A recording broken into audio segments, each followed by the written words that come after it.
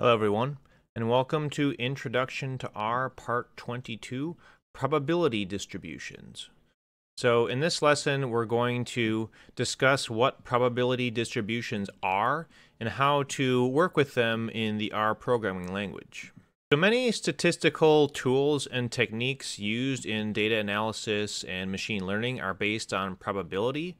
And probability is just a measurement of the likelihood that some event is going to occur that is on a scale from 0, which means an event never occurs, to 1, which means the event always occurs.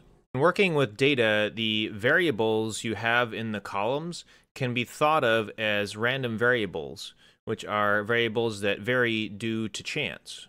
And a probability distribution tells us which values a random variable can take on, and also which values are more likely than others.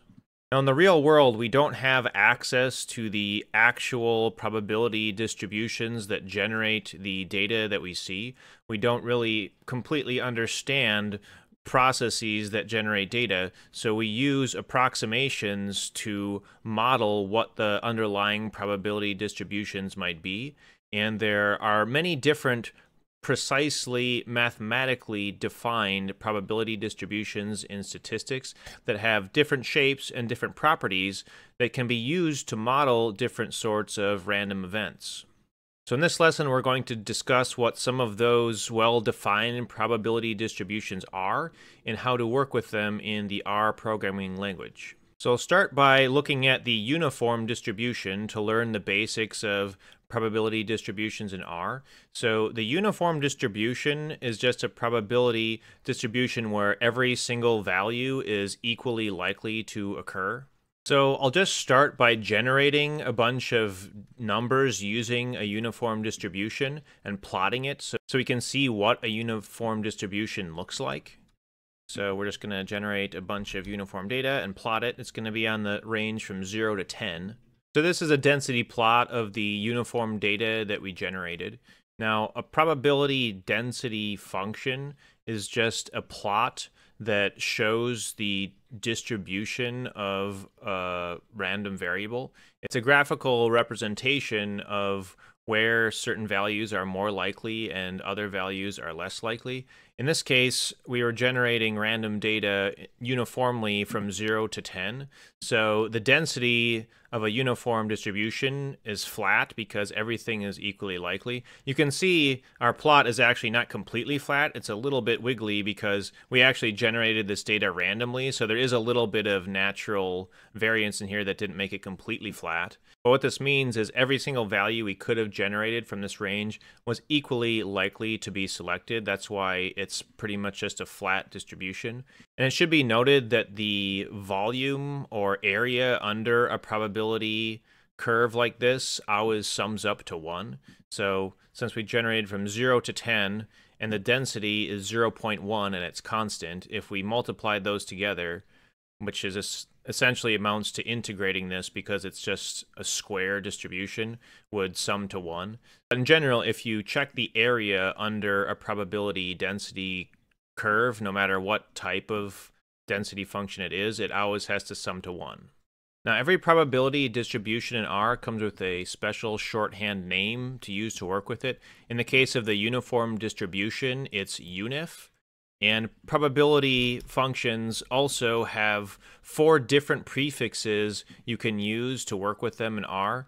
They are the R prefix, P, Q, and D. So I'll spend a bit of time going into what each of those means. The R prefix is what's used to generate random numbers from the specified distribution. So above, when we generated all the numbers we used to make that plot, we used the RUnif function. That means we're generating random numbers from the uniform distribution. So we'll see another example of how to do that here. We're going to generate some more random data. We're using RUnif, that means generate random numbers with a uniform distribution. N is the first argument, which is how many numbers you want to generate. Then you just have to enter the min and max, which is the range of the uniform distribution. So here we're generating 10,000 more random values between 0 and 10. And now the p prefix is used to determine the probability that an observation drawn from a distribution falls below a specified value. This is also known as the cumulative distribution function. So in essence, p gives you the area under the distribution's density curve that's to the left of a certain value along the x-axis. For example, in the uniform distribution we made above, there's a 25% chance that an observation will be in the range between 0 and 2.5, and a 75% chance that it would fall between 2.5 and 10. And we could confirm this exactly by using the punif function. So let's do that. We're going to run punif. The first argument is q, which is the quantile or cutoff value that you're checking at. In this case, we wanted to check at a cutoff of 2.5. And since we're checking for the same uniform distribution, we're going to, again, enter a min of 0 and a max of 10. And when we run that, as expected, the area to the left of 2.5 under this uniform distribution curve is 0.25, which means we would have a 25% chance of having a number generated in that range. So the q prefix when working with probability functions in R is kind of the inverse of p. It returns the cutoff value or quantile associated with a given probability. For instance, if we wanted to know the cutoff value for which we had a 40% chance of drawing an observation below that value, we could use q. So we'll show an example of using that. We're going to use qunif, which means we're checking the quantile of the uniform distribution. In this case, we wanted to check a probability of 40%. So the first argument is that probability p is 0.4. Again, we're going to use the same range for the distribution. So as we can see, the quantile that we would have to set to cut off the first 40% of observations, in this case, is 4. And finally, the d prefix gives you the density or height of the density curve at any given point. Now, if you recall, in the density curve we generated, the data was flat with a height of 0.1. So that means the density given by the d prefix on that distribution should be 0.1, regardless of where in the range we check. So we'll use the dunif function to check that, and we'll check a few different points just to confirm that it's going to be the same everywhere. And we're going to check x equals 0. We're also going to check x equals 5 and x equals 10. All of those should be 0.1 because it's just flat and it doesn't change throughout that range. But if we try to check a value outside of the distribution's range, it's going to show up as 0 because the chances that there's an 11, it's impossible because the range of the distribution only goes from 0 to 10. So we'll run that, and we can see we did get 0.1 for all the ones that were within the range. Anything outside of the range is going to be 0. So before we start talking about other probability distributions and how to work with them in R, we're going to have a quick aside and talk about generating random numbers and setting the random seed. So anytime you need to generate random numbers of equal likelihood in R, you can use that runif function that we looked at earlier. And this will generate real numbered or floating point value numbers within a specified range. If you wanted to not have decimal numbers and just have integers, you could do that just by rounding whatever the generated numbers are. So for instance, if we wanted to get random integers, we could use the floor function. So just run this and check a table. They should be mostly the same, but of course there's some randomness involved. And this is a little bit of a roundabout way of generating integers. You can actually do this easier using the sample function. So I'll show how to do that here. With sample, you just pass in a range of or vector of values you want to generate randomly from. In this case, we're going to generate numbers between 1 and 10, but we could pass any vector in here. Then the second argument is size, which is the number that you want to sample. And replace is whether you want to sample with replacement or not. We want to be able to generate values more than once. So we're going to say sample with replacement, but if you put false, you're essentially taking any value you draw is not returned back into the pool of values you're drawing out of. So if we run this, it will essentially do the same thing as above, but a little bit nicer. So it's important to keep in mind when you're doing anything in a programming language, this isn't specific to R, but programming on computers in general, whenever you're doing something that involves randomness, you're generally dealing with what's known as pseudo-randomness. So there's a random number generator that is generating numbers with some complicated formula, but computers are ultimately deterministic machines. So if the random number generator is initialized to the same initial state, you're going to get the exact same outcome for random numbers that you generate. So numbers generated by computers are not truly random unless you can actually sample some form of true randomness from the environment. So if you, for instance, had some kind of sensor that was able to sample some source of true environmental randomness, then you could use that to get true random numbers. But anything that's being programmatically generated is not truly random. And this is not necessarily a bad thing, because it means you can precisely reproduce anything you do, even if it involves randomness. But if you want to reproduce something that involves randomness exactly, you need to store the value that was used to initialize the random number generator. So if you want to do that, you need to do what's known as setting the random seed, and that will initialize the random number generator to a given state before you run something. And every time you rerun it, if you set the same seed, the functions that involve randomness that you're using will actually produce the exact same results. So we'll just show how to do that. In R, to set the random seed, you just use this set.seed, and then you pass in an arbitrary value into that function. So you'll get different results depending on which number you pass in here. But as long as you use the same one every time, the results will be the same. So we're going to generate these numbers twice, and we'll actually get the same numbers even though they're supposed to be random. Now, if we went back and, for instance, changed this initial seed to something else, and we ran it again, then the numbers would not be the same. So whenever you want to do reproducible data science and you're using randomness, then you can use this set.seed to accomplish that. So now we'll continue just by going over some of the different common probability distributions that you're likely to want to deal with in R and data science in general. We'll start with the normal distribution, or Gaussian distribution.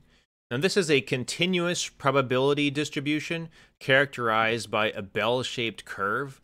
Continuous just means it can take on any value within a given range, including decimal values, whereas a discrete probability distribution only takes on a fixed set of values. For instance, a coin flip would be an example of perhaps the most simple probability distribution you could think of, and it only takes on two values, either heads or tails, which you could say are like getting a 0 or a 1. In fact, in statistics, there's a special name for this type of distribution that is essentially a coin flip that can only take on one of two values with some probability. It is known as a Bernoulli random variable. The one caveat is, with a coin, you're generally thinking that it's a 50-50 coin flip probability, whereas with a Bernoulli distribution, there's a parameter p, which determines the likelihood of getting a success or not. So with a Bernoulli random variable, you might have an unfair coin where you might have a probability of, say, 80% of getting a 1, or you could say that's like a heads, and a probability of only 20% of getting the other value. But back to the normal distribution, it is a continuous distribution, which is defined by its center, which is the mean or average, and its spread, which is its standard deviation. Now, the bulk of the normal distribution is centered around the mean. As a rule of thumb, approximately 68% of a normal distribution's data is within one standard deviation of the mean. 95% lies within 2 standard deviations, and about 99.7% lies within 3 standard deviations. So when people talk about something being within a certain number of standard deviations of the mean, these are good general numbers to remember because it'll give you some idea of the rarity of what they're talking about. Now, the normal distribution is perhaps the most important distribution in all of statistics because, as it turns out, many real-world phenomenon like IQ test scores, human heights, and other things that just naturally occur in the real world follow a normal distribution. So as a result, it is often used to model random variables, and many common statistical tests and operations make the assumption that distributions are normal. Now in R, the nickname for the normal distribution is norm, so the functions you can use with it are rnorm, pnorm, qnorm, and dnorm. You just take those prefixes we learned about earlier and slap them onto the front of the name of the distribution. Let's generate some random data from a normal distribution using rnorm and then plot it to get a sense of what the normal distribution looks like. So this is a density plot of the normal data that we generated. As you can see, most of the data lies within one standard deviation of the mean. And it also shows that values that are far away from the mean, which is at 0, perhaps at 3 or even 4 standard deviations, are extremely rare because there's hardly any density under the curve here. Next, we'll go over the binomial distribution. Now, the binomial distribution is a discrete probability distribution that models the outcome of a given number of Bernoulli random trials. So essentially, it models the outcome of a given number of coin flips where the coin has some underlying probability of success p. The binomial distribution tells you how likely it is to get a given number of successes flipping the coin with a certain number of trials. For example, we could model flipping a fair coin 10 times with a binomial distribution where the number of trials n is set to 10 and the probability of success for each of the independent Bernoulli random trials is set to 0.5. And the distribution would then tell us how likely it is to get 0 heads, 1 head, 2 heads, etc., all the way up to 10 heads. The nickname of the binomial distribution in R is binom, so we can use all of the prefixes we learned earlier with that: R binom, P binom, Q binom, and D binom. Let's use R binom to generate some random data from a binomial distribution.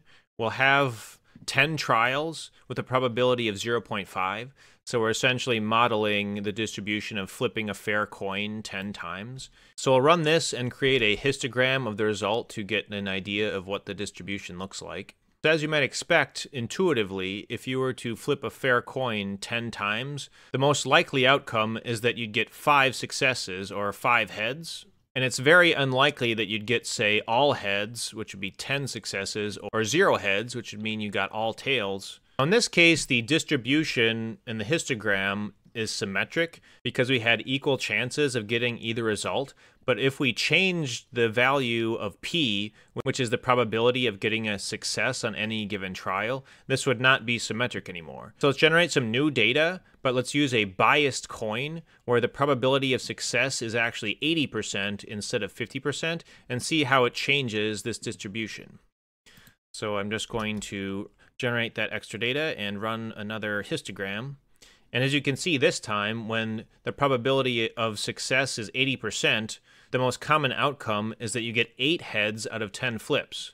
But now getting 10 heads is actually quite common, and the chances of getting no heads at all is extremely low. Next, we'll go over the geometric and exponential distributions. Now, the geometric and exponential distributions model the time it takes for some event to occur. The geometric distribution is discrete and models the number of trials it takes to achieve a success on some repeated experiment with some given probability of success. For instance, you could model the amount of trials it would take to flip heads on a fair coin if you repeatedly flip it. And the exponential distribution is essentially the continuous analog of the geometric distribution. It models the amount of time it would take for some event to occur, given some specified occurrence rate. The R name for the geometric distribution is geom. So let's use that to generate some random geometric data and model the number of trials it takes to get a success when flipping a fair coin. So to do that, we're going to use rgeom, and then we're going to set the probability to 0.5, so it's a fair coin. So let's run that, and we see that out of 1,000,000 trials, about half of the time, 500,000, it only takes 1 flip to get a heads. That makes sense. Then 25% of the time, essentially, it takes 2 flips, etc. So we actually had one time where it took 23 flips before we got a heads, but that is extremely unlikely because that only happened 1 out of a million trials. So let's do the same thing for the exponential function. In R, the name for the exponential distribution is exp. We actually used this in past lessons to generate some skewed data. So let's use it again to generate some random numbers here. We're going to use Rx to do that. And the rate indicates how often a success or arrival occurs per unit of time. So here we're setting the rate equal to 1, which means we're expecting 1 success or arrival per unit of time. Which means, for instance, if we were using this to try to model, say, arrivals of patients at a hospital, we'd have 1 patient arriving per hour. We're just going to run this to generate the data, and then this next bit is going to make a plot looking at the distribution of the data. As you can see, with an average arrival time of 1, most of the time a success occurs in less than 1 unit of time. You can see that 63% of the time it takes less than 1 for an arrival to occur. Occasionally, in this long tail, it takes much longer for a success to occur. And finally, we are going to discuss the Poisson distribution. The Poisson distribution models the probability of seeing a certain number of successes within a certain time interval, where the time it takes for the next success to occur is modeled by an exponential distribution. So when we were looking at the exponential distribution, we were talking about, say, how long it takes for the next patient to arrive at a hospital if the average arrival time was an hour. The Poisson distribution, on the other hand, would tell us things like how often we would have 0 arrivals during the first hour. How often would we have only 1 patient arriving within the first hour? How often would we have, say, 10 patients and having an unexpected busy hour? R, the nickname for the Poisson distribution is poise. So let's use that with our R prefix to generate some random Poisson distributed data and get a sense of what the distribution can look like. We'll be using an arrival rate, or lambda, of 1. The table here shows that with an arrival rate of 1, more often than not, we're only going to see 0, 1, or 2 arrivals within a given time period, but sometimes in rare cases you do get 7, 8, even 9 arrivals. So while it's not likely, businesses would still have to account for the possibility of getting a rush of people that's more than expected. And if we were to set a higher arrival rate, so we'll do a arrival rate, or lambda, of 10 this time, it's actually not very likely to have 0 arrivals anymore, but we're far more likely to have many arrivals. If we plot a histogram of the distribution, it actually looks a lot more like a normal distribution than it does like the exponential distribution. This concludes our lesson on the basics of probability and probability distributions in R. Now, it's impossible to cover all the different probability distributions that are out there in one lesson. I tried to cover some of the more common ones that you can work with directly using base R functions. The most important things to know is that a lot of common probability distributions you can work with using base R, and it's also good to remember the different prefixes for the distributions and what they do. Namely, the R prefix allows you to generate random numbers from a distribution. The D prefix allows you to check the density of a probability distribution at a given point. And the P prefix lets you check the probability or the amount of data that lies below a certain cutoff or quantile value. The Q prefix is the inverse of that, so it finds the quantile or cutoff value for cutting off a given amount of data under the probability distribution curve. In the next lesson, we'll continue our exploration of statistics in R with a lesson on confidence intervals and point estimates. So see you next time.